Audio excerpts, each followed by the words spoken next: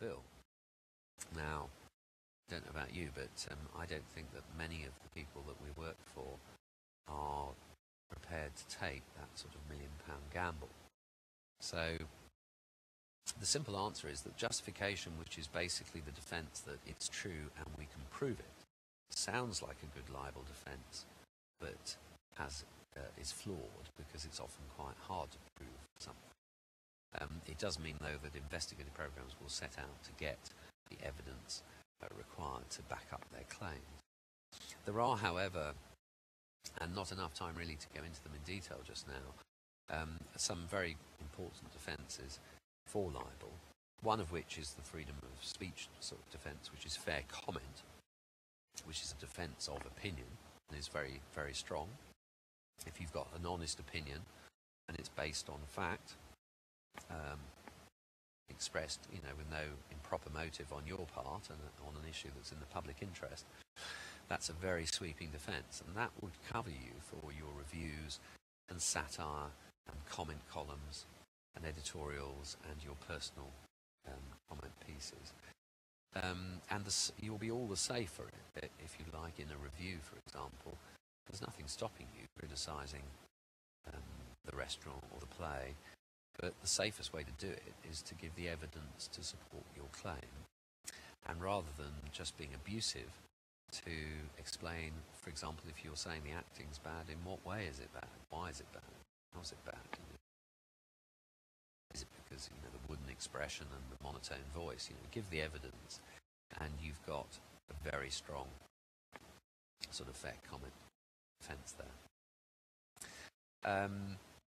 Reham asked, incidentally, just to finish on that point, the other sweeping and very powerful defence relates to privilege and circumstances where we've actually got protection in law for fairly inaccurately reporting things. Absolute privilege covers us for all court reports as long as we're fair and accurate. And qualified privilege, which is every bit as powerful, protects us at common law for our own parliament. We've certainly got privilege for, effectively, for every parliament in the world and all courts in the world, and international organisations and so on. And more importantly, as a form of privilege that we have to protect us for reporting what happens at council meetings and at public meetings, press conferences, and in a wide variety of situations like official statements and so on.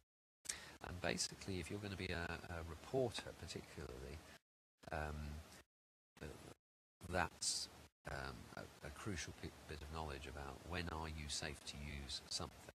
So the difference between your friend at the police station tipping you off about somebody being arrested, which is not safe, and if they're released without charge and you've implied that they were guilty of something, then you can sue the world.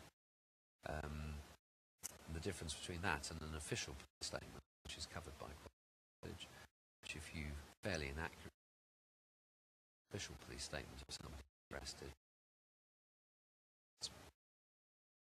that's actually safe.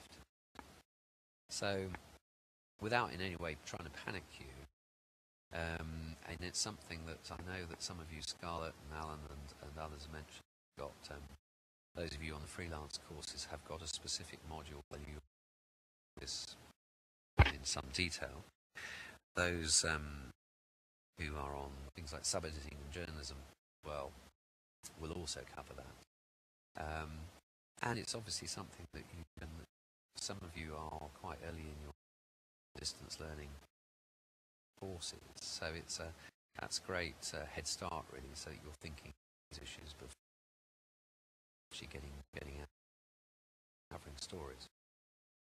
Riam's asking, are defamation and privacy stricter when it comes to non-public figures?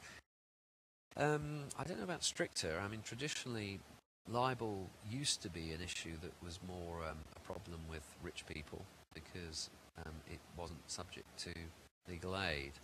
But some years ago now, no win, no fee schemes were introduced.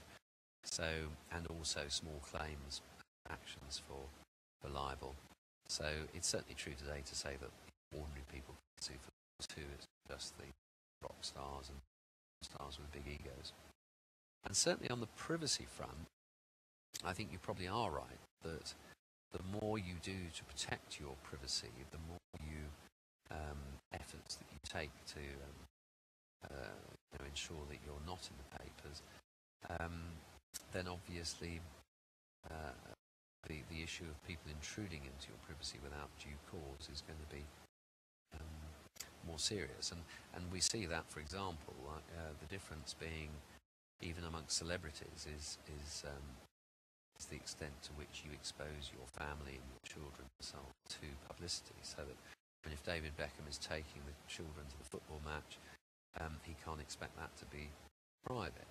On the other hand, I think if he takes them on a public, even on a public beach, but on holiday somewhere on the other side of the world, then there's a big question mark these days about normally in the pass list. I mean, obviously it's not, it's not something that directly affects most of us because we are, whether it's a website or a magazine or whatever, we are writing out that. But yes, there have been a couple of obscure cases lately, and in fact, there are a couple of ongoing ones on the books, I think, involving America.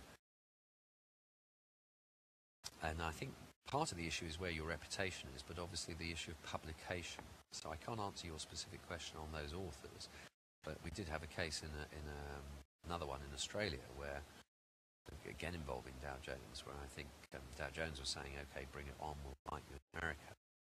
And the businessman in Melbourne was saying, well, no, my reputation is damaged in Melbourne. That's where I'd like to fight the case.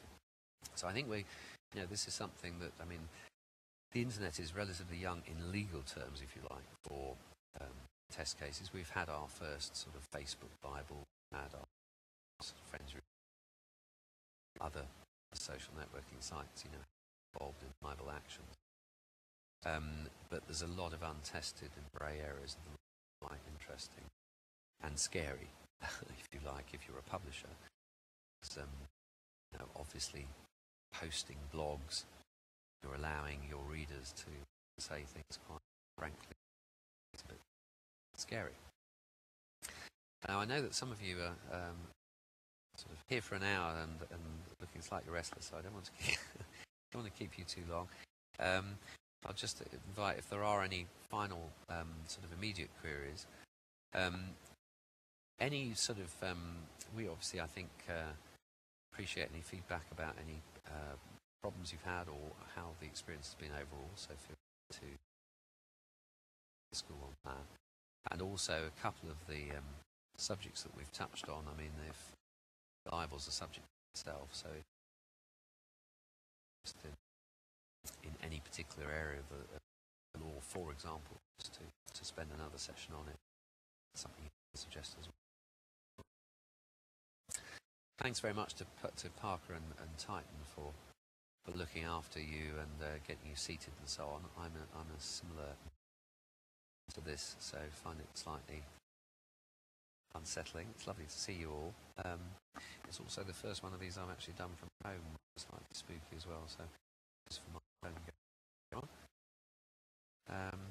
And good luck with your the courses that you're undertaking. And lovely to see some of you again for the second time. A bit easier to come back next time.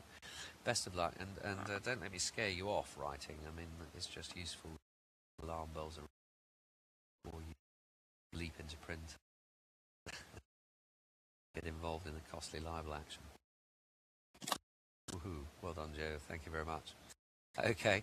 Well, I'll log off just now and leave you to exit the room and ask any technical questions. So, lovely to see you all, and I'll say good night just now.